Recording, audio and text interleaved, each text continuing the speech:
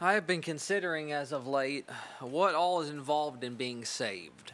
We hear a lot of chatter about this in the churches of our day. We hear a lot of people say, I got saved. Well, when did you get saved? Like it's some kind of a certificate or something we have that, we hang on the wall, or maybe something they place on their shelf and they can take it down when they need it. Well, I thought I might get saved, just in case I ever needed it, As we were talking about it last Sunday morning in connection to our text this evening, I began to think about this phrase, once saved, always saved, And as I thought about it, I realized that those who teach this, they've made this same mistake as well. That 2 words into the phrase, we're already in the wrong direction. Once saved. Well, salvation is not a one-time thing, so we're already off on the wrong foot. To be saved is a work. To be saved is a continuance in Christ. To be saved is a journey. It is to be brought into the way. It is to be led along the way and finally arrive at a destination. From this perspective, our salvation is like a threefold salvation, so to speak. We have been saved. We have entered into and have become partakers of the salvation that is in Christ Jesus. Yet it's also true that we are in process of being saved. We are being transformed. We're being sanctified. We're being changed to a greater and a fuller sense into the image of Christ, going from glory to glory, from faith to faith. And yet there's another perspective from which we can view salvation, and that there's a point in time in which we will be saved. Finally and completely exonerated from any and all agitations of the flesh and hindrances and these type of things. Once we've been finally and completely saved, once we're divorced from this body of death and the jeopardy of this world, we will never fall. But in the present, there's really nothing eternal about our security. Our security depends upon a present reliance and continuance in this provision of safety that the Lord has given us. Now, all 3 of these perspectives are expounded in our text this evening. Now, I had done a message on the first 2 verses that Sister Sarah had quoted here on my series of abundance, and I'd wanted to speak concerning the next few verses as well, but I didn't really have the opportunity then. So I'll be doing an overview of a few of these verses here, and it's in 1 Peter 1, 3 through 9. I'm going to start off reading after what she read. Who are kept by the power of God through faith unto salvation, ready to be revealed in the last time, wherein ye greatly rejoice, though now for a season, if need be, you are in heaviness through manifold temptations, that the trial of your faith, being much more precious than of gold that perisheth, though it be tried with fire, might be found unto praise and honor and glory at the appearing of Jesus Christ, whom having not seen ye love, and whom now though you see him not, yet believing, ye rejoice with joy unspeakable and full of glory, receiving the end of your faith, even the salvation of your souls. Now, something that I noticed about our text is the high perspective from which Peter is addressing our salvation. I realized as I was thinking about it that he didn't even say anything about our rescue from depravity or our sins being forgiven.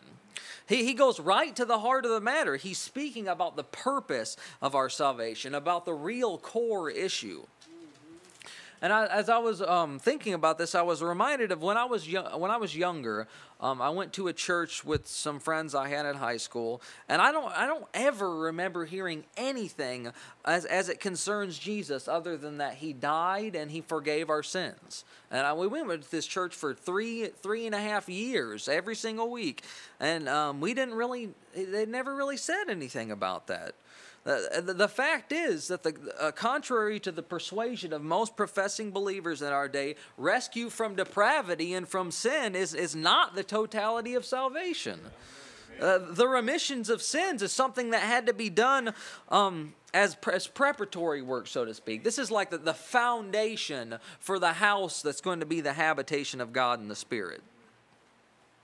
Now, I was thinking about this. It's probably not the best example, but In high moisture areas, men, they have to use materials that are specifically treated to be waterproof, That men would never dream of using things that have a propensity to rot when they're exposed to the elements, So in redemption, we kind of had to be pre-treated, so to speak, before we could be used in the building project of God.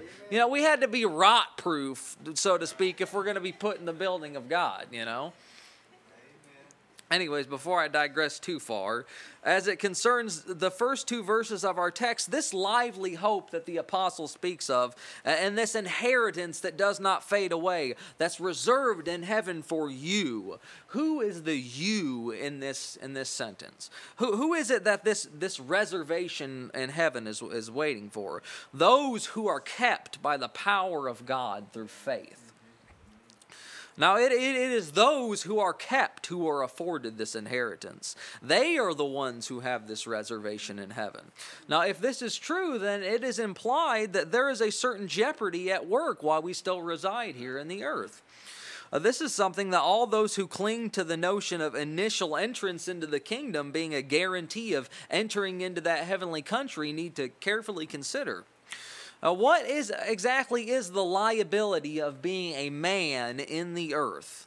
What is it that would prevent us from continuing in the salvation that the Lord has began in us? Well, there's a few things that I could think of. First of all, we reside in a body that is contrary to the Holy Spirit that we've been given. The flesh is a place that is not commodious to the new creature that we've been made in Christ Jesus. Our flesh is always at war with our desires towards God. There's never going to be a time when your flesh is going to agree with the process that you're going through. It has a downward propensity that would have an eroding effect upon any and all inclinations towards God if you just let it have its natural course. This is just the course of flesh is downward. And secondly, the land where we live is itself an enemy. It has been given over, as it were, to the god of this world, the prince of the power of the air. See, the world has succumbed to the curse that God placed upon it when sin entered into the earth. To anyone who's serious about running the race that is set before them, it doesn't take long for you to realize that this world is not our home. In fact, it is set against us. Now, in the earth, we reside, as it were, in a colony of heaven, and that we've been granted asylum in places such as the assembly. We have these oases which we can resort to for nourishment, but we are still very much on the earth. These places are as embassies in a foreign land, which if they are not guarded properly, they can be swiftly overtaken by the enemy. I was thinking about this. We see illustrations of this even in our recent news. I'm sure all of you have heard of this recent overtaking of this American embassy. And this is an example how quickly a determined enemy can overtake an ill-prepared and lightly guarded edifice in the land of the enemy. See, while we're yet on the earth, the environment itself will always be a point of potential peril to the saints. And in addition to this, to our enemy within and the danger of the land, we also have a whole host of principalities and powers who are set against us, who live in this earth. The least of whom greatly outmatch the most powerful of men, even the least of these principalities. And as the men who went spying in the land of Canaan, if we were going to take an inventory of the spiritual incumbents of this present evil world, we would find that the land is full of giants, matched up against our own mortal strength. These things considered outside of the context of divine help would be enough to make even the most zealous, self-motivated man to fail for fear. If it is true that we've been delivered from the grip of the evil one, if we had to be delivered to begin with, then it's true that we must continue to be helped along the way if we're going to successfully make this journey that we have started on. Now, seeing as how we have all of these things that are against us, what exactly does it take to keep you from falling? What all is involved in that? You can be sure that this is not a simple thing. And what does it mean to be kept? What has God provided in order that we may overcome this multitudinous opposition that we have against us? Now, every point of jeopardy that I have just mentioned has more than adequately been accounted for by a divine provision. In every way, God has wholly and powerfully equipped man to overcome any and all adversity that is set before him. Firstly, our body, as Paul referred to it, the body of this death. In the redeemed, it's actually been inhabited by a spirit of life. See, we don't have to live according to the whim of the flesh because we have experienced the circumcision of Christ. See, we've been separated from this body in identity, and we've been freed from it in its domination over it. So we've crucified the flesh, and it only remains that we keep it there. You know, the flesh, it will call down to you from the cross. Hey, just cut me some. Let me get a hand loose. You know, this is something that we can do for ourselves. We can point, hey, your flesh is getting off the cross. It's got a hand loose. You got to nail that thing back on there. That's something that we can do for one another. The flesh, we got to keep it on the cross. We have to continue to be crucified. One of these days it's going to die, but in the meantime, it's going to wiggle and it's going to writhe as much as it possibly can. And although we reside in the land of the enemy, even now we have been granted access to a heavenly realm where we are free from the molestation of the wicked one. We have these heavenly places in Christ Jesus that we can resort to where we can be too high for him to get to us. Now, however, to those with an inclination towards this once saved thing I mentioned before, in our text we can see that God is not dragging an unwilling and an uninvolved populace to glory. His power is not primarily employed in salvation as it was in the creation. See, God didn't say, let there be the bride of Christ, and there was the bride of Christ. See, he's employed power and might, but in the interest of displaying the wisdom of how he uses the power. And furthermore, in our text, being kept by the power of God does not imply inaction on the part of those who are being kept. It's true that from the perspective of eternity, after the race is over, after the jeopardy is gone and the world has passed away, we'll be able to say salvation is of the Lord. We'll be able to say there's nothing that it was all the Lord. But yet, residing in the present, we just can't simply rely on God to do everything for us. It's not that simple. It's not God's desire to call many unwilling, obstinate men to glory, but many sons. See, God does the keeping, but he does so through a means, not by a raw exercise of power, but by working in willing participants. See, we are kept by his power as God works in us, not on us, to will and to do of his own good pleasure. And this is through faith unto salvation ready to be revealed. Now, it should not be taken for granted today that you have faith. Too many people in the professed church of our day think of faith as a product of man. This faith that we're speaking of, the faith of God, is not merely a strong persuasion and a trust that you put in something. It is something that God has given you.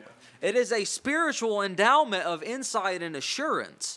In the text this evening, it is the means by which God powerfully keeps you. Now, since this is the case, that faith finds its genesis in God, then it must be sustained by God, and it must be continued in by the person who it's been given. Now, as we're going through the comments this morning, we talked about this, and I thought about this verse in Isaiah chapter 1. I read this differently than I've ever read it before. He says, "Come now and let us reason together, said the Lord. Though your sins be as scarlet, they shall be as white as snow. Though they be red like crimson, they shall be as wool." But that's not the end of it. "If you be willing and obedient, you shall eat of the good of the land. But if you refuse and rebel, you shall be devoured with the sword." Now, our willingness to continue in the Lord should not be assumed. This is not something that you should take for granted. There was a time when you were anything but willing Godward. God has made you willing in the day of his power. See, he promised us in Psalms, thy people shall be willing in the day of thy power. This is the difference in between those under the new covenant and those under the old covenant. Technically, you could have went through the motions. You could have, that laundry list of all the things that you shouldn't do, you could have been very outwardly righteous, but not wanted to do it, and it didn't count.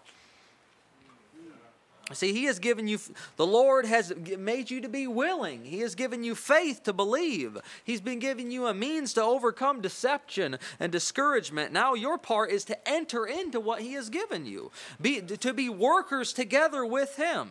Do not forsake the provision. In other words, just don't refuse it. That is your part. That is your part. Now, in the end, when all men stand before the judgment seat of Christ and are called to give an account, there's not going to be one man who can say, there was no provision given to me. I didn't have a provision offered to me. No, they'll have to stand before an assembled universe and they'll have to say, I refused. That's the reason why I'm not in, is because I refused. I would not allow this man to rule over me, and that's the reason why.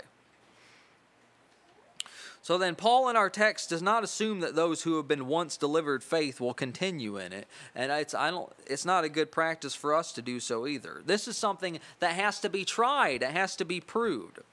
So he says that the trial of your faith, being much more precious than of gold that perisheth, though it be tried with fire, might be found unto praise and honor and glory.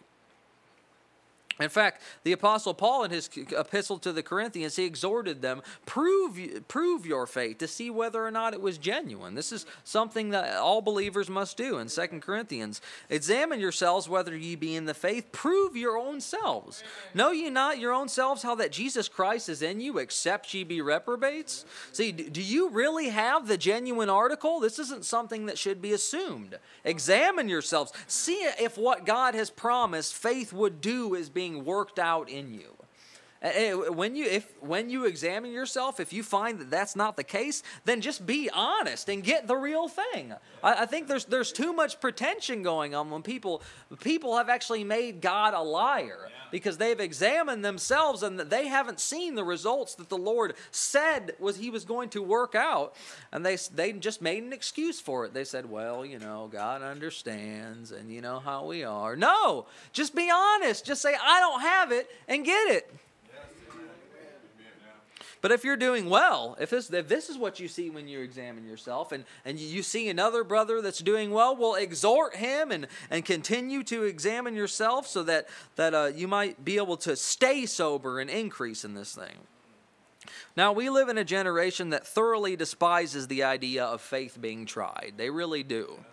I fear that there's, like I just said, there's too much pretension in the church today. I've actually heard men are teaching their congregations to presume upon faith as if that was a given. And using this very text, I've heard messages from preachers say, well, we're kept by the power of God through faith, and God's not going to allow his faith to fail. So if he's given you his faith, then you're one of those people that said that Jesus is not going to lose. That's what they teach. That's the way that they preach this text. That faith is the seal of God's keeping, and all those who have been given faith, well, they're never going to fall. Well, if this is the case, then there are many words of exhortation concerning this very subject that they might as well not even be there. Whenever you read these, they don't mean anything to you if this is what you have accepted. Paul says in Colossians chapter 1, and you that were sometimes alienated and enemies in your mind by wicked works, yet now hath he reconciled in the body of his flesh through death to present you holy and unblameable and unreprovable in his sight. Well, that sounds good, doesn't it? But that's not the end of it. If you continue in the faith, grounded and settled, and be not moved away from the hope of the gospel. In 1 Corinthians 16, he says, watch ye, stand fast in the faith. Quit you like men and be strong. And 2 Timothy, he exhorts them, that good thing that was committed unto you, keep it by the Holy Ghost that dwelleth in us. See, it is possible for your faith to become shaken. If it were not, they would not have given these words. It is possible for you to move away from the hope which was once burning so bright within you. If it wasn't, then why these words of warning? How about this one in Hebrews? This is serious. Now the just shall live by faith, but if any man draw back, my soul shall have no pleasure in him. In 1 Corinthians chapter 15, he says, Moreover, brethren, I declare unto you the gospel which I preached unto you, which also you have received, and wherein ye stand, by the which also ye are saved, if you keep in memory what I preached unto you, unless you have believed in vain. See, it is possible to believe in vain. Now, having established this, however, the apostle in our text, he is presenting the alternative of this. You don't have to do this. You don't have to fall behind. You don't have to fail in time of trial and make shipwreck of your faith. It actually is possible to have your faith purified. It's possible to have your faith perfected in you, to be tried, to be found unto glory and honor, even at the appearing of Jesus Christ. See, this is how potent faith is. This is how effective and adequate faith is. That on that day when the wicked will fail for fear at the brightness of his coming and all of his glory and the glory of the holy angels, when men are calling for rocks to fall upon them and to hide them from the radiance of his glory, on that day you can be found acceptable. See, you can be found unto praise and glory even on that day. You can be one who can abide the day of his coming, to be glad, actually be glad at the revelation of his majesty, and to not be ashamed on the day when Jesus comes again. This is part of what we prayed about tonight, to be ready for the coming of the Lord, to be looking for the mercy, just like Brother Robert gave us this morning. As he continues on, he says, whom having not seen you love. And I just want to focus on this phrase, receiving the end of your faith. You rejoice with joy unspeakable and full of glory, receiving the end of your faith. Now, I love this expression in the scripture where we're like transported to the end of the journey. And it's almost like it's spoken of in the present tense, almost as if we were experiencing it right now. See, it speaks of the assurance of these men, who they were actually able to see the goal with such clarity that they were able to speak of it this way. There's another example of this in Romans chapter 8. Where Paul says, Moreover, whom he did predestinate, them he also called, and whom he called, them he justified, and whom he justified, them he also glorified. See, he says it as if it already happened. This is how sure he is of the purpose of God, that he knows those he's justified, he glorified. And Peter in our text speaks in a similar way of this rejoicing in receiving the end of our faith. Now, when we receive that for which we have been waiting, we talked about this earlier today, and there's a sense in which there will no longer be a use for faith as we now know it. See, faith will become sight. It will no longer be the substance of things hoped for, because we'll have what we have hoped for. It will no longer be the evidence of things not seen, because they will be the things which are seen then. It will be replaced by a higher form of reliance upon God. Just as faith led us to trust in our God and to forsake the world, to look towards the conclusion of our time upon the earth and the new heavens and the new earth, we will forever trust and rely upon Him to lead us into the work that awaits us in the world to come. And in our text, Peter describes the goal or the destination, the finish line of our journey of faith as in this world to be even the salvation of your souls. Now, in the present, it can really only be said that we are 1/3 saved, if I can say it that way. See, we've been given a new spirit. Our hearts and our minds are new, but we have a soul that tends downward, and we have a body that rebels against the law of our mind. But when we receive the end of our faith, when we get to the goal to which faith has been leading us all of our lives, we have this hope of the resurrection to look forward to. We'll be given glorious bodies. But even more than that, what actually makes us individuals and not just one of the host of the redeemed men is our soul. See, we will have a redeemed soul. This is part of the glory of our salvation, that it's you that's being saved. God isn't calling a bunch of robots.